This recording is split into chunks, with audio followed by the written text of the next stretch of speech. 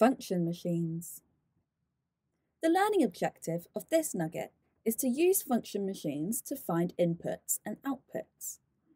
Our key words: function machine, a machine that takes an input, applies a rule and delivers an output, and the inverse operation, the operation that reverses the effect of another operation.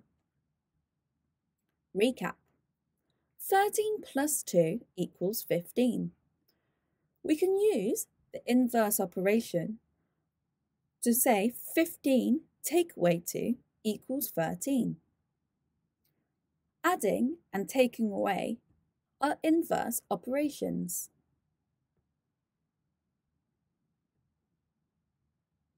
3 times 5 equals 15. We can use the inverse operation to say 15 divided by 5 equals 3. Multiplying and dividing are inverse operations.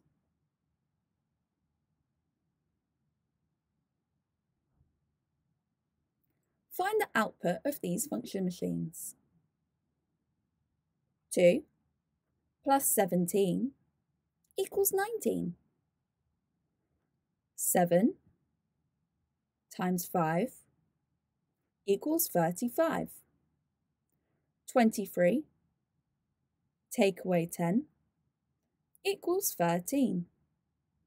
This function machine has 2, so we have to be extra careful. 21 divided by 7 is 3. 3 plus 11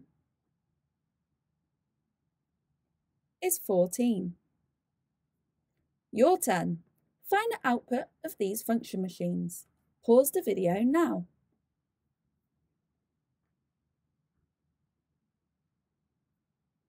Let's check your answers.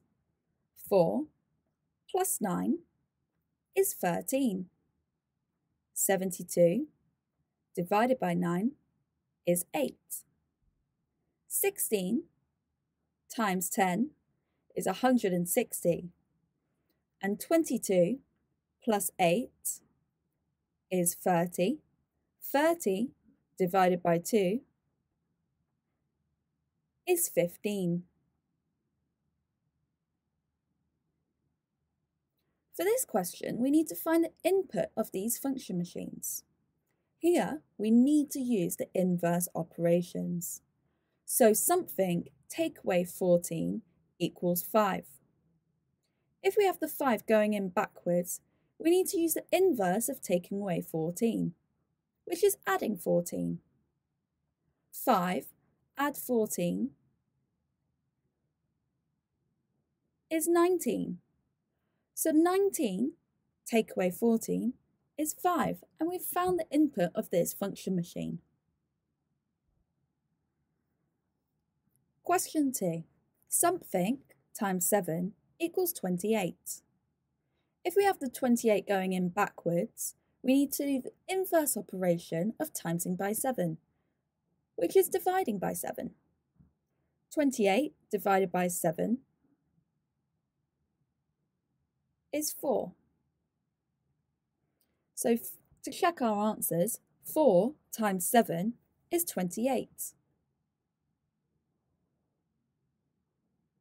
Something divided by 3 is 6. If the 6 goes in backwards, we need to use the inverse operation of dividing by 3, which is multiplying by 3. 6 multiplied by 3 is 18. So to check our answer, 18 divided by 3 is 6. Here we have a double function machine, so again we have to be extra careful. We start at the 20 and go backwards. So 20, and we need to do the inverse of timesing by 4, which is divide by 4. 20 divided by 4 is 5. Again, the 5 needs to go backwards through this second function machine. So the inverse of taking away 3 is adding 3. 5 add 3 is 8. We can check our answer. 8 take away 3 is in fact 5, and 5 times 4 is 20. So we know we've got this answer right. Your turn. Find the input of these function machines. Pause your video now. Question 1. Something plus 9 is 17. The 17 goes backwards and we need to take away 9 from it. And we find the input must be 8. Question 2. 8 goes in backwards and does the inverse of dividing by 11, which is multiplying by 11. So we multiply 8 by 11 and we get the answer or the input of this function machine, which is 88. Question 3. 132 goes in backwards and we need to do the inverse of multiplying by 12, which is dividing by 12. 132 divided by 12 is 11. And for our final one, we need to do 14 goes in backwards, and the inverse of taking away 21 is adding 21. 14 add 21 is 35. 35 again goes backwards through the multiply by 7 function machine. The inverse of multiplying by 7 is dividing by 7. 35 divided by 7 is 5.